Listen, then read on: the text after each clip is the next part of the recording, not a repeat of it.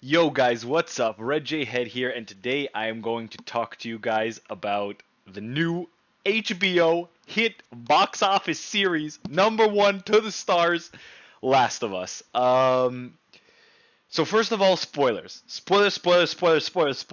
I'm gonna spoil some stuff. Specifically for Last of Us Season 1, Episode 3. My wife and I watched it last night. Today is January 30th, 2023. It aired yesterday, January 29th, 2023. And it was so good. My wife was bawling her eyes out the entire time because, guys, I shit you not, it is probably one of the best love stories I have seen in an episode ever. Like, it was encapsulated in one episode from start to finish, and it was amazing. Now, there are a few spoilers that I'm going to just spit out here really quickly. Number one, I appreciated that episode because my wife is afraid of the infected, and they're little to no infected in that particular episode, so it's not scary. But oh my god, it'll tug at your heartstrings like crazy.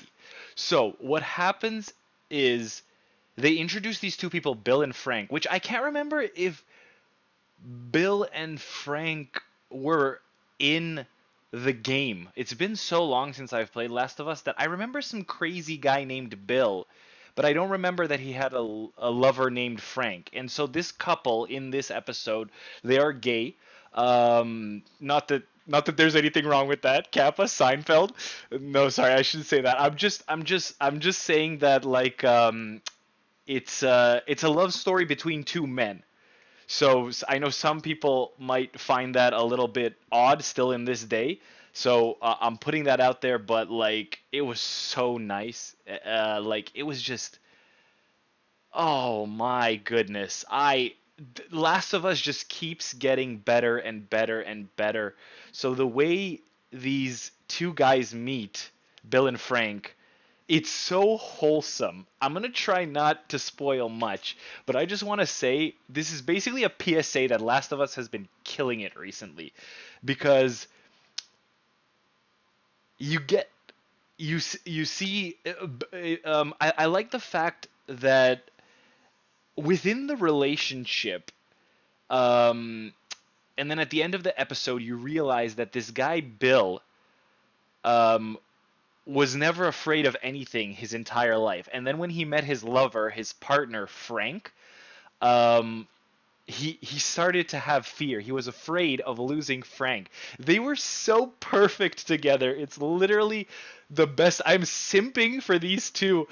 I hope they make like they acted so well. I'm literally simping for these two guys right now because um the thing that I like about Last of Us is even though there's a in the middle of a zombie apocalypse, there are two things that I like about Last of Us. Number one, it's never the zombies that are or the infected that are the biggest problem. It's always the humans. Those are the scariest. The humans and how they react to all of this. Those parts scare me more than the infected, because the infected you can hear them coming. The humans, you never know what they're gonna do.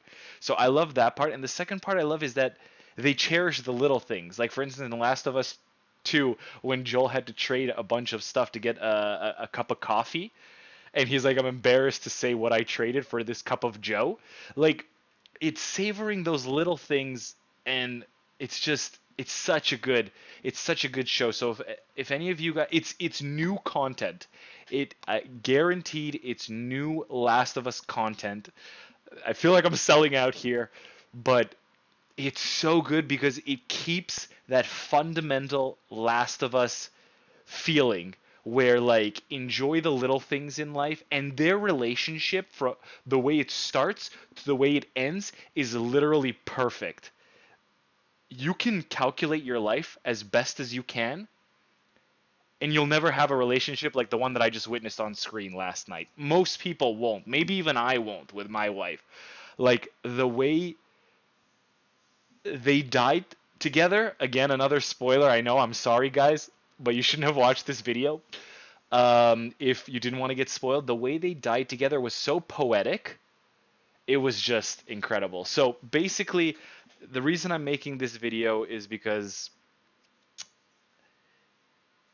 I want to say if you guys are like on the fence about watching Last of Us because you think you already know everything, give it a shot. Even if you just want to skip to season 1, episode 3, it's so good.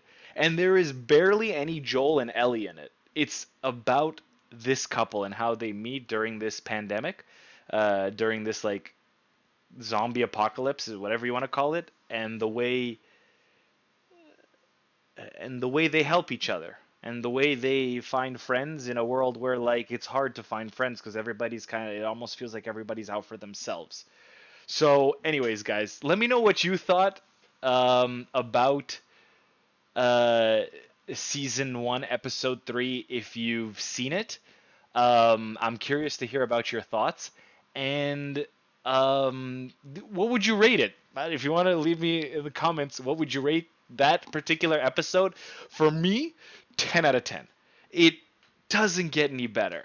The note at the end, and this is the first episode where Joel starts to show emotion in the series. They are off to a banger of a start. Banger of a start. So, anyways, that's all. Kind of doing like a Penguin Z sort of vibe here, just sharing my thoughts. I hope you guys appreciate them. I'm curious to hear other people's thoughts if they want to drop it in the chat. And I'll see you guys in the next episode or next video that I make. All right, peace.